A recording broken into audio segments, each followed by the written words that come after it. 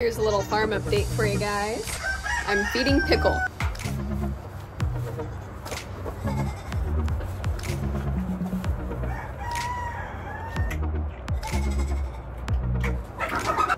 I'm still doing 1 pint bottles per feeding, and this has been really beneficial. I mentioned before when I got him, he was scouring a little bit. He now has pretty solid poops. I'm still doing an electrolyte bottle in between his milk servings. I mentioned in a previous video that I mowed all of our grass.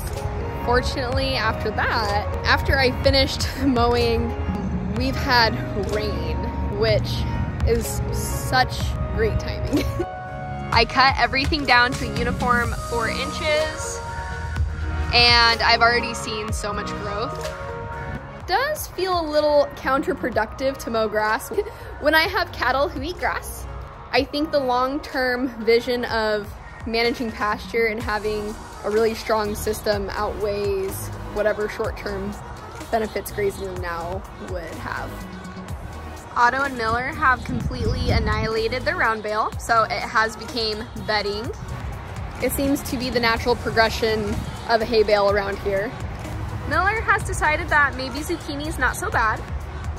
Otto may have gotten pooped on. Not cool, Miller. And believe it or not, Otto's growing hairs in his bald spot. The cow yard is coming along quite nicely. We got this chain link gate up here with some fancy latches. We got some fencing. Do want to do a little bit of possibly electric wire to keep the girls from destroying this fence. They still got their itty bitty cow yard for now.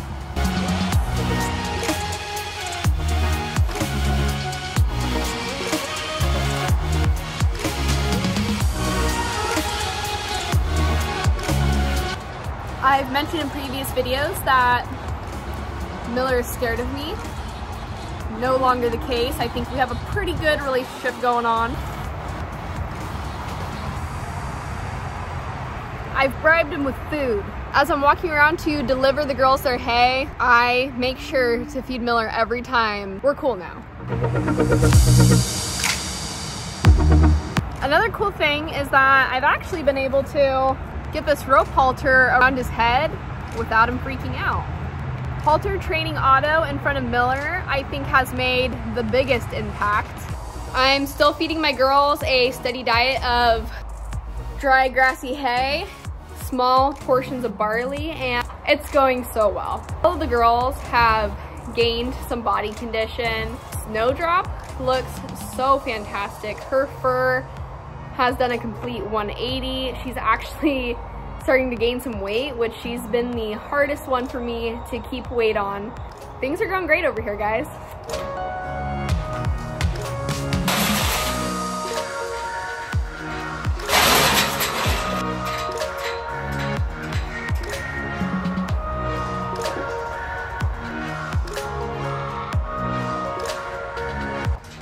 Who's ready to watch me clean up some poop?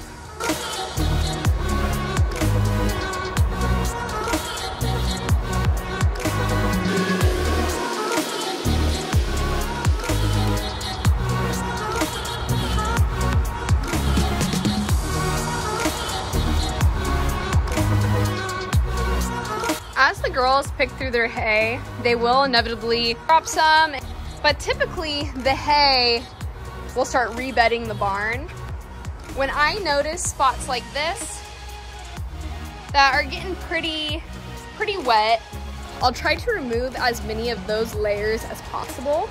But what I'm gonna need to do today, because I can smell it, and if I can smell it, that's a problem for me. If you have enough carbon in your deep litter bedding, it shouldn't smell. At least it shouldn't smell horrible. When I go over there, it's stinking. So I'm gonna grab a bag of pine shavings and I'm going to mix that into that area after removing a large portion of the wet stuff, because we want more carbon material than nitrogen, and their pee is nitrogen. It's pretty easy to guess where a majority of your poop and pee is going to be. For me, it's right around the hay feeder. Here's Nala's body condition as of right now. Cassie looks like she's been rolling around in some hay. Cassie's looking really good. I love to see a good amount of muscle right here. Snowdrop is just looking fantastic. Her fur looks so well kept. She is shiny. She typically is more narrow than the other girls, but she's actually filling out slowly but surely. I'm pretty sure Rouge is the one who eats a majority of the food, and it shows. Her and Delilah could probably have an eating competition. But Snowdrop is just shiny, and she's getting a good layer of fat over her ribs right here, which I love to see. Nala and Rouge, as of this month, are ready to be bred. Jerseys are about a year, 12 months. Cassie or Holsteins, Friesians, you're gonna be looking more about 15 months. Delilah doesn't miss a meal, guys.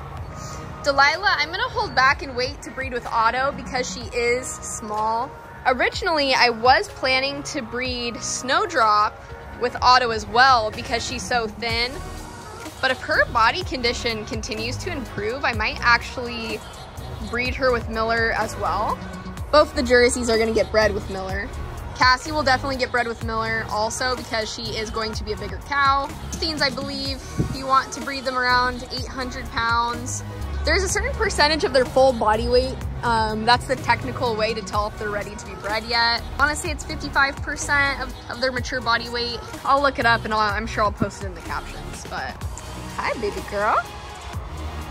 I'm just so stoked about the results I've been seeing from changing up the way that I feed the girls grain. Every single one of the girls have improved in body condition tenfold. Snowdrop over here also had like scaly, dry skin on her neck, under her belly. And since changing the way that I fed her grain, no more dry skin. So if you're thinking about owning cattle, cows, calves, heifers, bulls, if there was anything that would be beneficial to giving yourself the best start, I would say educate yourself on proper nutrition. Every one of my girls' health has improved by knowing when and how frequently to feed them and what amounts. Nothing is going to give you a better experience than starting with a foundation of health. And of course, clean, dry bedding, fresh air. That's like the trifecta to have the best experience with livestock you can.